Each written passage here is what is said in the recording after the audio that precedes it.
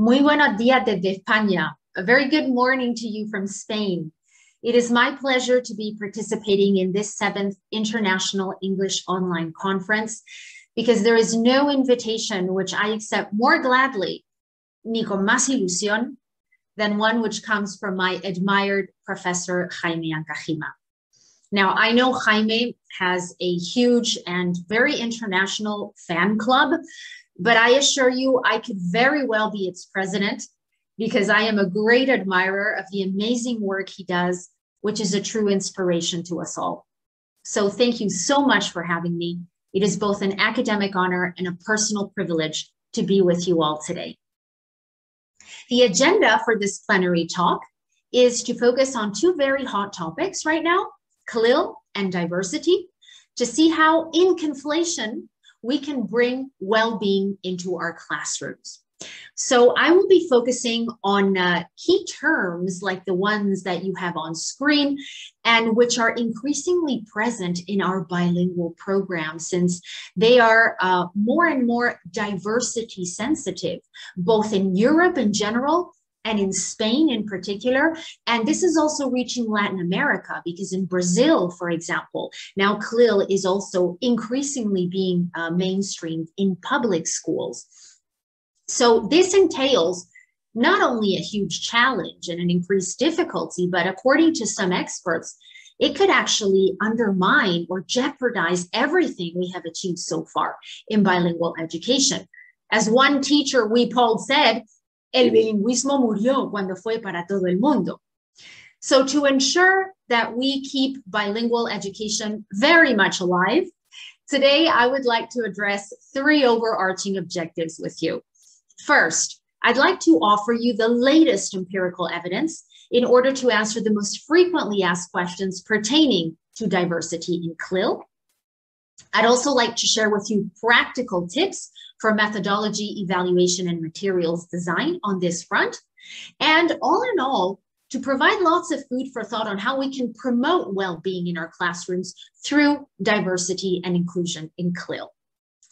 And in doing so, and by way of introduction, I would like to underscore that I'm a firm believer in learning from the best practices of others. So I want to share with you our journey with CLIL in this sense in Spain, so that you can learn from the lessons we have gleaned and not make our same mistakes. And as we say here in Spain, Spain is different. This is a sort of slogan that we have for tourism, but which I also think beautifully applies to CLIL, because we're different on the upside due to the fact that we currently have one of the most diversity sensitive bilingual education systems in the whole of Europe, which is very positive, although also quite challenging. But on the downside, we're also unique through what I call el fenómeno del cuñadismo. Now, in English, this would be something like brother-in-lawism.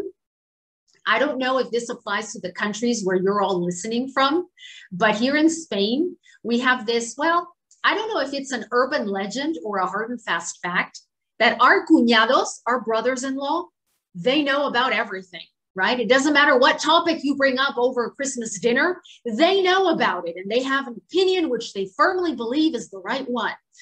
Now, of course, this has a scientific name. It's called the Dunning-Kruger effect. It basically refers to the fact that the less one knows about something, the more one thinks one knows.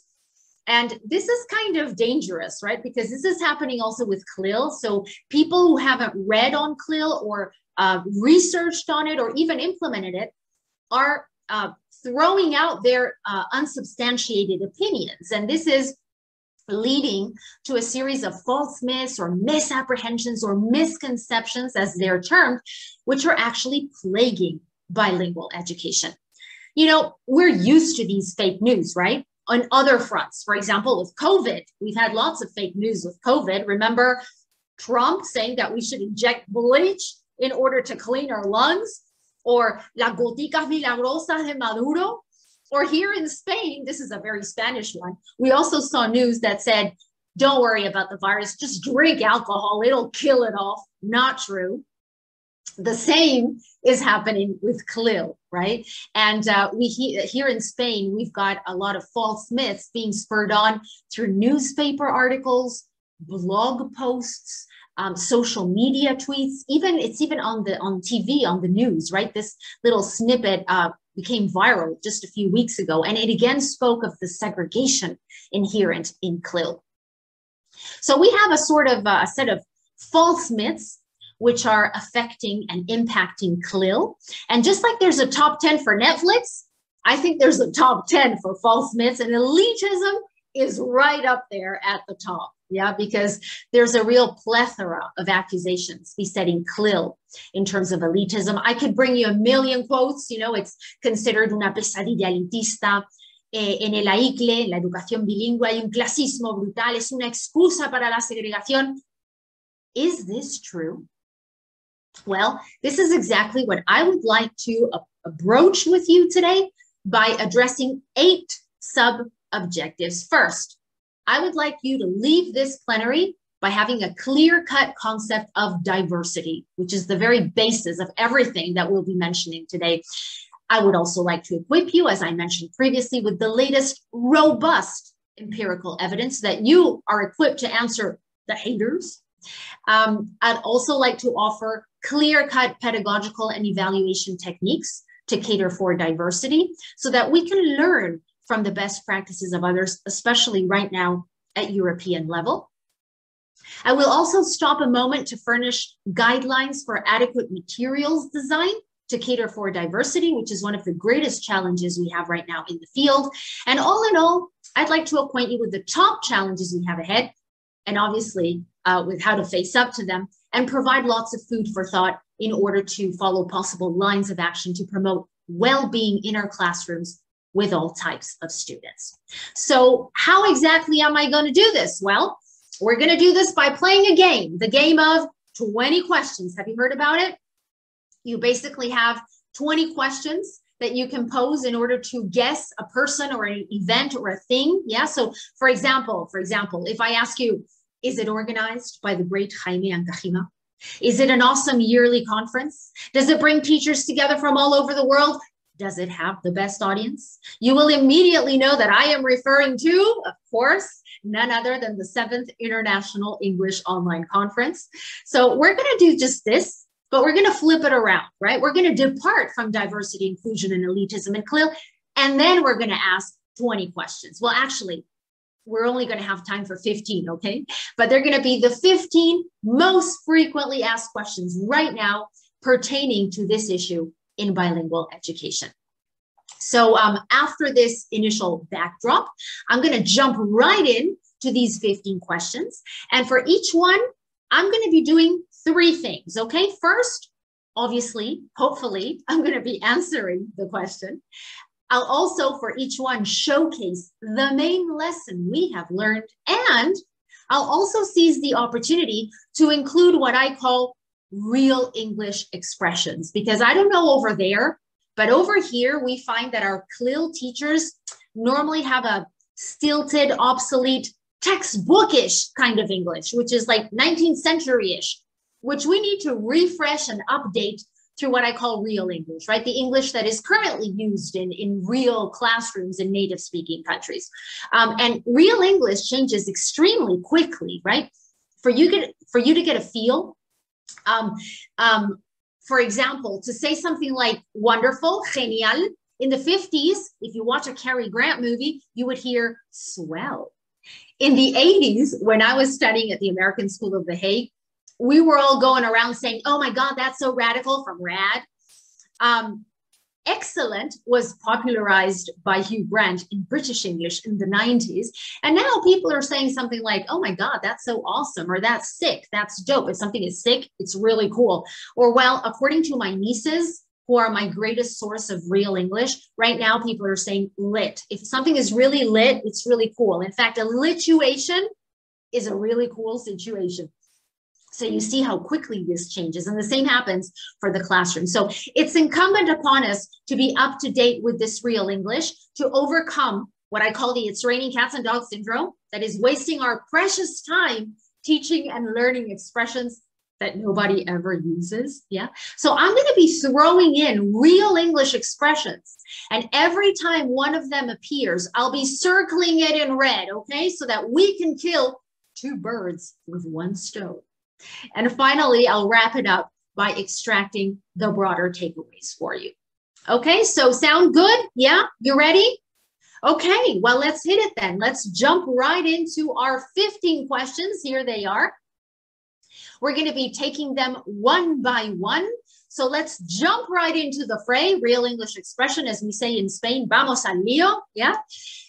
Let's depart from the very first question we need to ask, which is, what exactly do we understand by diversity? Because, you know, we tend to associate diversity with special education needs, yeah, with learners who have severe learning difficulties.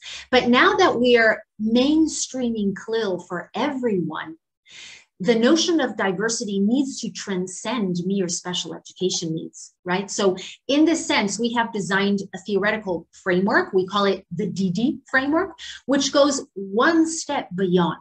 And it also bears in mind different styles, levels, paces, and cultural backgrounds.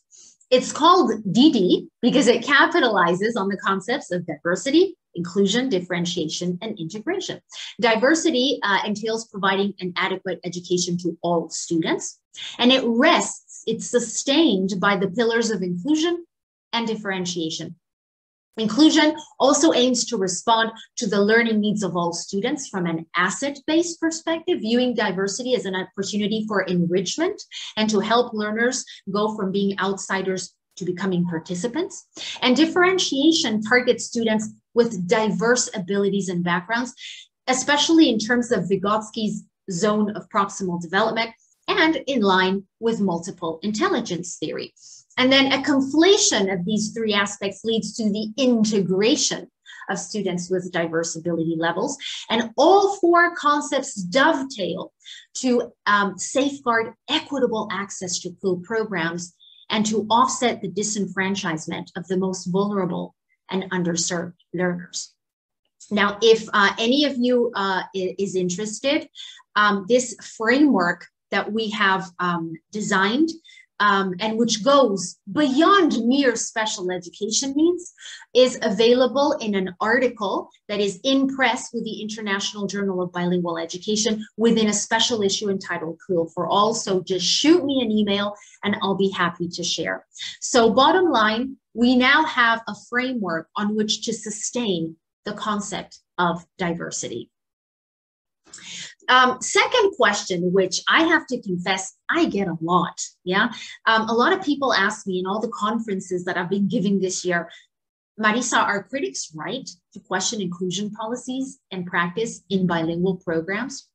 Now, when we started out with CLIL back in the late 1990s, I think the answer to this question would probably lean towards a yes, because there was overt streaming in many countries, right? Learners who wanted to partake in a CLIL program either had to accredit a certain subject knowledge or a language level or both.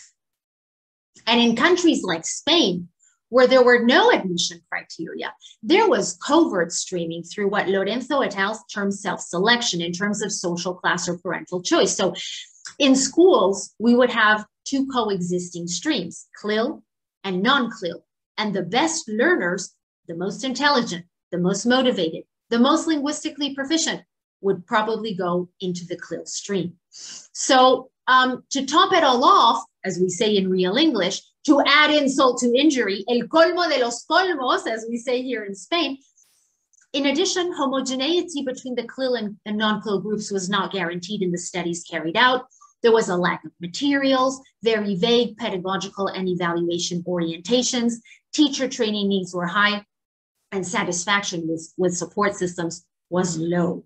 So, you know what? Yes, critics were right to question these policies because the lesson learned here is that CLIL was elitist in the past.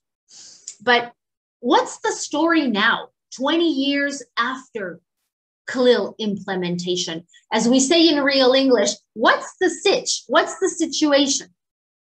In order to answer this question, we would need to break it down into 3 sub-questions, which are the ones that you have on screen. First, are the best students still in the CLIL groups? Second, what's the possible differential effect exerted by variables that we normally associate to elitism? And third, can CLIL work anywhere, even in the most disenfranchised settings? Let's take a look at them one by one. First, are the best students still in the CLIL groups? Well, we've got a robust and very recent evidence-based tapping into this issue, which has compared CLIL and non-CLIL groups in hundreds of randomly selected schools in terms of verbal intelligence, motivation, and English grade, and look at the results. No statistically significant differences have transpired between the groups. So no, the best students are no longer in the CLIL groups, or to put it another way, CLIL and non-CLIL groups are increasingly homogeneous. Second, what's the possible differential differential effect of variables like socioeconomic status, setting, or type of school?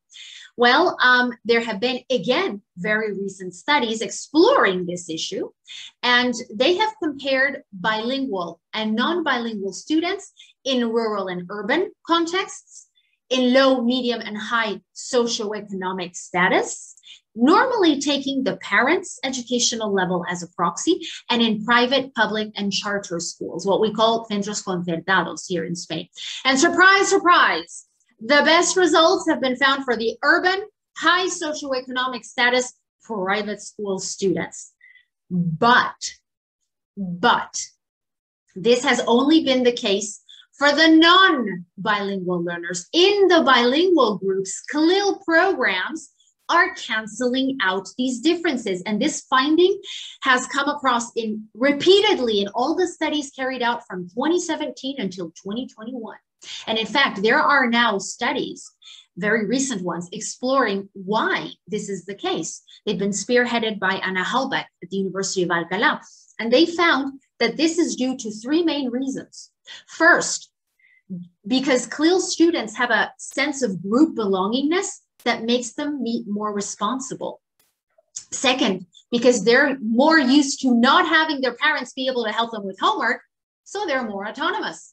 And third, teachers are aware of the increased cognitive challenge inherent in CLIL, so they provide more language-sensitive teaching, which makes CLIL accessible to everyone. So bottom line, CLIL is acting as a leveler across settings and contexts, which is an extremely positive tendency that we're going to have to continue to keep our eye on. And the third question that I had here, does CLIL have the potential to work even in the most disenfranchised settings? For example, in a public, rural high school, in a teeny tiny town with parents who have a low socioeconomic status, with a majority of gypsy ethnicity. This is the case of the high school Montes Orientales in Isnayoz, which is a small town in Granada in the south of Spain where I live. And here we went in and we compared perfectly homogeneous CLIL and non-CLIL students, and the CLIL learners were better across the board. We found CLIL was working magnificently. If you ask me why, I think it was probably due to the teachers. They had a teaching team with a C2 English level, extremely committed to the CLIL enterprise and very well versed in bilingual education. And you know, these kids, they blew me away. I mean, they were speaking English in the hallways. They followed very complex content teaching in English. They carried out very sophisticated projects in the target language. And in fact, when I was approached by Historias de Luz to tape a mini documentary on our project, and they said, Marisa, where do you want to record it? I said, in Isnayoz, so that everyone can see that these children who would otherwise never have had the opportunity to learn languages bilingually are thriving in a CLIL scenario. And you know what? I always also share a personal anecdote on this front. I know it's not scientific or, you know, generalizable, but it's very illustrative. As I said before, I live in Granada, and before the pandemic hit, I used to go to the gym, and my gym is in La Chana, which is a socioeconomically dodgy area in Granada. And right next to it, there's a public bilingual high school. And before pandemic, I stopped to take a picture because you know how teenagers will write graffiti saying, Maria, te quiero? Well, it was in English, in La Chana, right? So these kids are declaring love for each other in English. So yeah, absolutely. CLIL can work even in Isnayos, even in La Chana, provided that it's carried out adequately. So the lessons learned here is involve, as Javier Gisbert has put it, that bilingual education is offering everyone what was previously reserved for the elites. Yeah. So right now, CLIL cannot be considered elitist. But what about the future? Now that CLIL is being mainstreamed school-wide, right? CLIL is for everyone. What are the main challenges that we're up against in CLIL programs? Well, we have very fresh research evidence stemming from the ADIBE research project, which has found, in fact, we presented, by the way, the results like 3 weeks ago, so it's that fresh. And these outcomes have found that with the current model, CLIL is not working, right? Mainstreaming is not only a huge challenge, it could jeopardize everything we have achieved so far due to several main reasons. First, because we lacked a clear-cut framework that we luckily now have through DD. Secondly, and I think this is the top challenge right now, teachers feel greatly daunted by the lack of materials to cater for diversity. They have to find them, adapt them, or design them themselves. And this is a huge challenge for them. There are also very vague pedagogical and evaluation orientations to accommodate differentiation in CLIL classrooms. Teacher training needs are high across the board, especially on 3 fronts: materials, scaffolding, and student-centered methodologies, which are precisely the 3 techniques that teachers tend to resort to most. So it's as if they want to fine-tune and hone to perfection what they're already using. And finally, there is a very lukewarm satisfaction with the support systems that have been set in place to cater for diversity, especially in terms of teacher-student ratios, time to collaborate and coordinate with other colleagues, and the support received from language assistants. So we need to rethink, re-engineer what we're doing. We need to, plus it up, as we say in real English.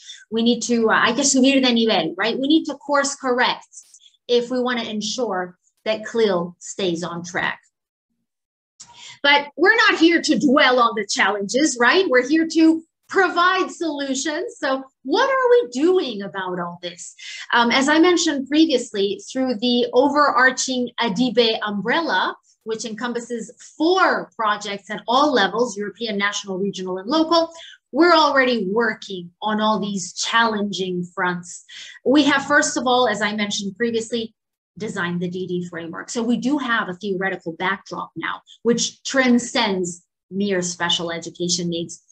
Secondly, from a quantitative perspective, we're in the process of determining the impact of CLIL on L1, L2, and content learning with 3 different tiers of achievers in terms of the variables that you have on screen, in order to address the overarching question of whether CLIL can truly work with everyone.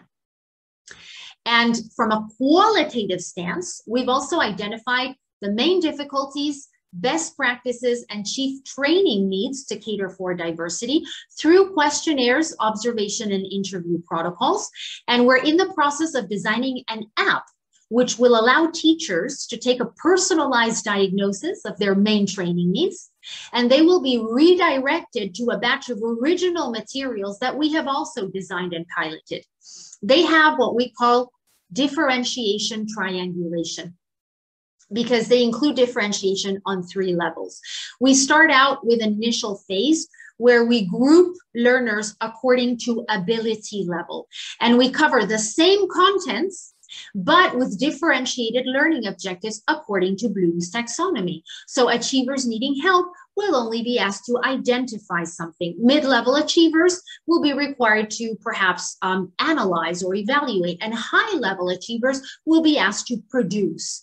So after they have worked in each of these same level groups, they're then in phase 2 mixed. So we now form mixed ability groups, and with different methodologies, which are all student-centered, cooperative learning, multiple intelligence theory, task projects, they have to work together towards a common goal. And that goal is presented in the third phase through the final product presentation, which also includes differentiation in terms of output, because they can choose whether they want to create an infographic, an interactive presentation, or a video. And these materials are project-based, and they're transdisciplinary because they include English, Spanish, and a minimum of 3 content subjects. Accompanying the materials is a sort of guidelines manual, which for the first time includes those pedagogical and assessment tips, which we were previously lacking, right? So we very briefly illustrate them and provide examples. And we're also taping this month, as we speak, what I call CLIL pills. They're kind of, mini TikTok videos, 2-3-minute videos, where key experts in the field who are part of our project provide clear-cut practical solutions to the main challenges that we have identified through our projects. And finally, we've also designed a teacher training course based on all this, and we've piloted at our teacher training center in Córdoba. It has a 3-pronged structure to guide teachers from more controlled to freer practice.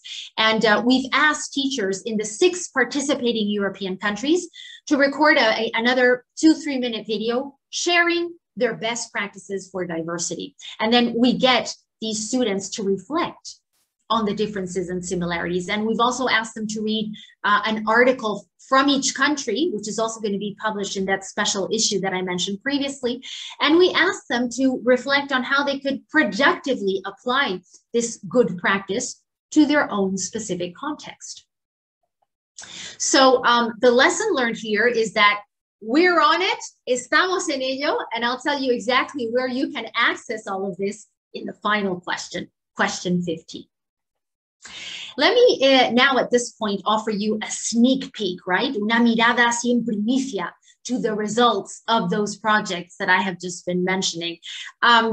In terms of what we can learn from the best practices of others, we have found that carrying out research at the supranational level is extremely beneficial. And our project has included Spain, the UK, Italy, Finland, Austria, and Germany.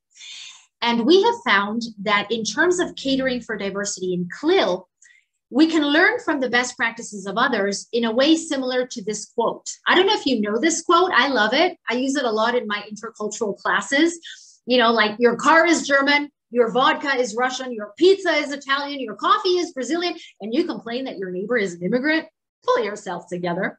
Well, we found that something similar occurs in catering for diversity.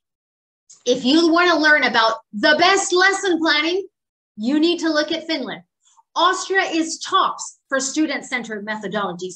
The UK rocks materials design. Italy excels at ICT options. And in Spain, we are conspicuous for assessment procedures. So, bottom line, we can learn a great deal from others. So let's keep our eye on the supranational perspective. And what exactly have these best practices taught us? For example, in terms of methodological tips, right? Let me furnish you with some guidelines, because there are many teachers who ask me, Marisa, how can I integrate latecomers into the program, right? How can I work with heterogeneous classes, which include kids that have been learning CLIL since primary with kids who are just starting out on CLIL in secondary? Well, our project has allowed us to learn from the best practices of others in this sense. And here are the top successful strategies. First, countries like the UK capitalize on interdisciplinary collaboration. So the content subjects should lean on the English subject, which is going to be crucial in helping learners, especially those that have a lower language level, catch up. So they all depart from a diagnostic test of BICS and CALP, and then they work collaboratively to track progress through a sort of joint progress book. Extramural exposure is also essential, because I don't know over there where you guys live, but here in Spain, we dub everything. So we have very little exposure to English beyond the classroom. So those learners that have a lower level need a language catch-up in this sense, because research has evinced that the more exposure we have to the language outside the classroom, the better they perform in the content subject. So the pedagogical tip here would be to get them to watch YouTube clips as homework, right? They can be on, makeup tutorials or cars, whatever floats their boat, lo que a ellos les guste, but something that's attractive and catchy and that they can watch for maybe 10, 15 minutes every day as homework so that they increase that exposure. A third crucial tip affects materials. These should be transdisciplinary, project-based, and should include tiered level activities for each group of achievers, like the ADIBE materials that I mentioned previously. And scaffolding is also absolutely pivotal. With all the techniques that you guys probably know better than me, if you're at the grassroots level in the classroom. And in line with that scaffolding are student-centered methodologies. These have proved to be extremely successful in catering for diversity in our project. For example, using project-based work, task-based language teaching, multiple intelligences, or cooperative learning with all the techniques that it encompasses. And finally, varying groups and learning modalities has also proved very fruitful. For example, using learning stations to create an inclusive atmosphere, same ability groups to provide more personalized attention and extra reinforcement, or mixed ability groups so that they can build on each other's strengths and weaknesses, yeah? So obviously, as usual, all these strategies are gonna entail an increased workload for us teachers, but hey, at least there are quite a few successful tips within our reach. So give them a shot, as we say in real English, try them out. Usadlas, intentadlo. What about for evaluation? What kind of techniques have we found, have we learned in terms of best practices in other countries? Well, in Britain, for example, they don't assess on the same level. They have personalized objectives, which depend on the starting level, and they vary grading criteria to cater for diverse abilities. Rubrics have also proved extremely useful for assessment, together with templates, especially in project-based learning. And of course, building on self and co-assessment is always a good way to go. Our studies have found that ongoing or formative assessment usually works in diversity to a greater extent than summative assessment. And the go-to strategies here include providing detailed guidelines as extra support for the achievers needing help, also offering more regular and personalized feedback to these types of learners, and adapting activities, both the ones that are done in class and the ones that are assigned for homework. In summative or final assessment, we still have a ways to go in terms of catering for diversity, but a series of techniques have also come to the fore as useful, like highlighting keywords in an exam or adapting its vocabulary, providing different versions for different types of learners, and allowing more time to carry out the exam. So the lesson learned here is that the one-size-fits-all model, el café para todos, as we say in Spanish, it's not going to cut it. It's not going to fit the bill. It's not going to be enough. So we need to diversify our techniques. Let's now move on to two further questions on teacher training, another crucial topic, right? Because teachers feel disempowered in the face of diversity in the CLIL classroom. So how can we train them? Well, the results of our studies have revealed that we need to up our game, right? Hay que subir de nivel. We have to do something more. First, we need to depart from relevant needs analyses. We said that the one-size-fits-all model is not going to cut it in CLIL. So we should carry out an analysis of teacher training needs in our specific context so that we ensure that the decisions we make respond to truly relevant and real needs, yeah? The analysis we carried out in Europe, in these 6 European countries, found that the ideal teacher training course would have a 3-pronged structure. It would include a little bit of theory, teeny tiny bit on what diversity and inclusion are, lots of practical training on scaffolding and methodologies and evaluation, right? And different types of groupings, and materials, how to access, how to design, how to adapt, how to create. Ideally, tailor-made courses on this would be offered through our teacher training centers or incorporated in our undergraduate degrees. But here in Spain, at least, it's very difficult for a specific course to be incorporated in our grados. So I think our best bet is to incorporate this through master's degrees on bilingual education, like the one that we have articulated at the University of Jáen, el Máster Interuniversitario en Enseñanza Bilingüe y AICLE, which is 100% online and which follows this three-pronged structure and includes guidelines to cater for diversity in CLIL programs. And all of this should also be made freely accessible as open educational resources in order to have the greatest outreach possible. So the three-pronged model, TPM, will hopefully help us move from more controlled to freer practice and empower teachers in this sense. But you know what? In addition to this training, we also need to help teachers cope with this challenge. We need to do, as we say in real English, a little hand-holding, right, to guide them across the way because they feel truly daunted by the challenge of diversity. And in this sense, I have 4 main tips. First, knowledge is power. We should know, be aware, be familiar with the materials that we have and the pedagogical tips and the evaluation techniques which are at our disposal in order to step up to the challenge of diversity in CLIL. Second, don't go overwhelming yourselves. Start small.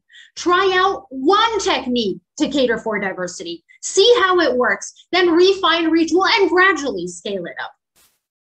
Third, don't go it alone. Seek out support from the multi-tiered systems that we have in place from authorities, parents, language assistants, our colleagues within multi-professional teams. This will make carrying the heavy load just that little bit lighter.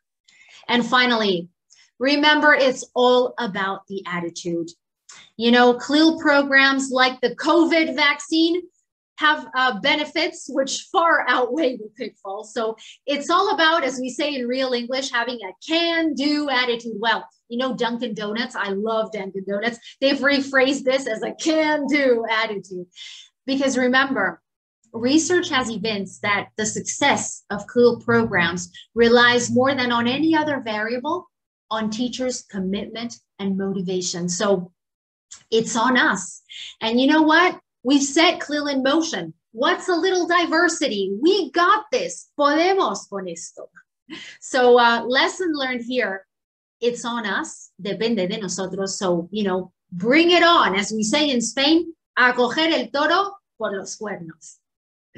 We're very near to the end now. And I wanted to share with you another question, which I think is crucial for us at this point in time, where we have this wave, or more like a tsunami of criticism being leveled at CLIL.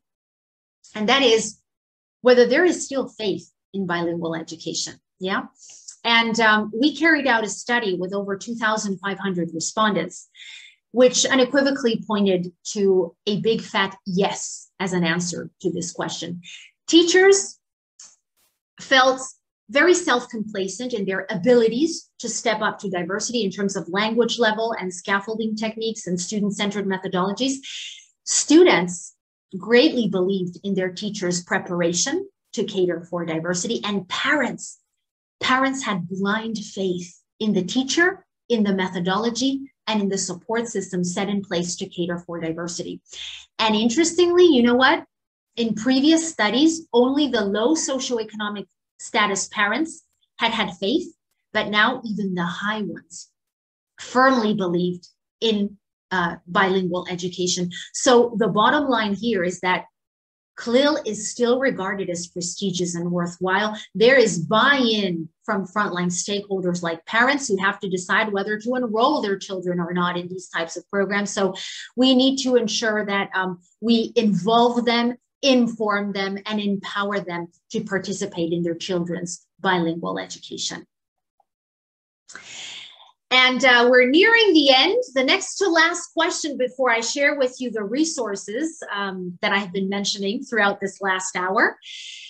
This 14th question is, as I was saying, very controversial. I wanted to throw it in there to be a sort of devil's advocate, because, you know, we've had to move to what we call an emergency online learning scenario due to COVID. And online learning has been getting slammed, as we say in real English. It's been very harshly criticized. And I wanted to ask, has this shift prevented us from catering to diversity? Well, you know me, I'm a firm believer in empirical evidence. So we carried out a study through the Neolaya Alliance, a group of 6 European universities that we have in Jáen. And we explored the affordances and pitfalls of the shift to online learning during COVID. And here are our results. Over 500 students told us that, yeah, it's harder to concentrate in online learning. They have a shorter attention span. And there are also issues with accessibility and connectivity. But this type of learning was regarded as more flexible, safer, and more comfortable. They also acknowledged that online learning entailed a greater workload, sometimes verging on overwhelming, right? As one student said, yo no he trabajado más en toda mi vida de estudiante. But on the upside, they also considered these classes more dynamic, participative, cooperative, and individualized. So diversity was catered for. When insufficient or untimely feedback was provided online, they sometimes felt they were left to their own devices, but they also considered that this honed a crucial 21st century soft skill, which is learner autonomy. And finally, although this kind of teaching can sometimes be considered a little bit colder because there's a lack of personal touch, they also acknowledged that teachers were available, flexible, adaptable, understanding, invested, and committed in the online learning experience. So you know what? This got me reflecting on this quote that I read in an interview recently, which said that, you know, new technologies might generate opportunities to make learning memorable, but the essence of teaching is in face-to-face interaction. And before the COVID experience and before my own experience of over 10 years teaching in 100% online masters, I think I probably would have agreed with this. But now I'm not so sure, because you know what? I have found in my online teaching that I can employ the exact same student-centered methodologies as when I teach face-to-face. For example, I use cooperative learning a lot with the jigsaw procedure. I can do this just as successfully in the forum, breaking my students down into groups, and in the Zoom breakout rooms. Works beautifully. Second, I can actually create the exact same kind of rapport as in face-to-face teaching. In fact, I think I'm more in touch with my students than when I used to see them, you know, twice a week in person. Now I'm in constant contact with them through the online tutorials, you know, group tutorials that we have, or through synchronous webinars, or through the forum, or via email. And finally, I can monitor their work actually much more closely, because everything that they upload or they post is saved for my subsequent supervision. So I can provide provide very individualized attention, right? And have a clear monitoring of their development. So you know what? If all the ingredients, the right ingredients, are thrown into the mix, online teaching can be a success story. So I just wanted to throw that in there and be a little bit of a devil's advocate. And final question, from everything we've been mentioning, how can we make it all available to the broader educational community? Where can you find any of this in case you're interested? Well, first, the questionnaires and the interview and observation protocols that we've designed, and the materials that integrate diversity into their DNA will be made freely available as open educational resources. Yeah, so you can download them straight off our webpage. We've also designed a Powtoon, which summarizes the basics of our project, which you can find on our webpage and also on our social media. And there you'll also be able to access leaflets with the key information on the projects. The Adibe app, which I mentioned previously, for that personalized diagnosis, will be available very, very shortly. And the CLIL pills, the online pedagogical video guides, are being taped as we speak this month with key figures that you've got on screen, as you can see, from universities in Finland, Italy, Germany, Austria, or Scotland. And all of this will be made freely available on our webpage, which is adibeproject.com, and also on our social media. We are on Facebook, Twitter, and YouTube. So if you're interested in any of this, stay tuned, al loro, as we say in Spanish, because lots of fresh stuff is coming. Okay, so let's wrap it up, shall we? Let's extract I would say the 5 key takeaways from this talk that I wanted to share with you as a final wrap up. We've been answering and addressing 3 overarching objectives, 7 specific goals, and 15 frequently asked questions. So, not too shabby, huh? As we say in real English. No está nada mal para una hora. I hope to have provided you lots of food for thought to ensure diversity, inclusion, and well-being of all types of learners into our CLIL classrooms. And the 5 main ideas I would like you to walk away with are the following. First, as Taylor Swift aptly said in one of her songs, haters gonna hate, hate, hate, yeah? But as she said in that very same song, we need to shake it off, right? And ensure that we overcome el fenómeno del cuñadismo with hardcore empirical research, and that we quit harping on the elitism segregation issue, which is on its way out, and focus instead on setting in place measures to cater for diversity and ensure that CLIL works equally well with over and underachievers alike. Secondly, let me just take a minute to take out my Spanish pride. Spain is very conspicuous on the CLIL diversity map. We have one of the most inclusive systems in Europe and hence in the world right now. So, learn from us, especially from our mistakes, so that you don't make them, because we're all on the same boat. Third, remember, CLIL provision as it stands does not fit the bill. We're going to have to rethink and re-engineer our programs to ensure that mainstreaming works. So they're going to require a thorough overhaul, right? As Henry Ford said, if you always do what you've always done, you will always get what you've always got. So at this point, we need to shake things up, right? Hacerle un lavado de cara a esto. And we need to update, upgrade, and upscale what we're doing. We need to update our English, as we've been doing throughout this talk as well, right? To make it more fresh, more relevant, more recent. Second, we need to upgrade our materials to ensure that we work in diversity into their very DNA. And third, we need to upscale our methodologies so that what we do is more interactive, dynamic, and impactful. And the way forward in doing all this lies, as I hope to have showcased here, in learning from the best practices of others, right? We're all going to walk down the same path at some point or another. So it's very useful to keep our eye, as we said, on the supranational perspective. And finally, when the going gets tough, which it will, remember, the tough get going. And we have to be aware of the fact, as we saw here today, that there is still faith in bilingual education.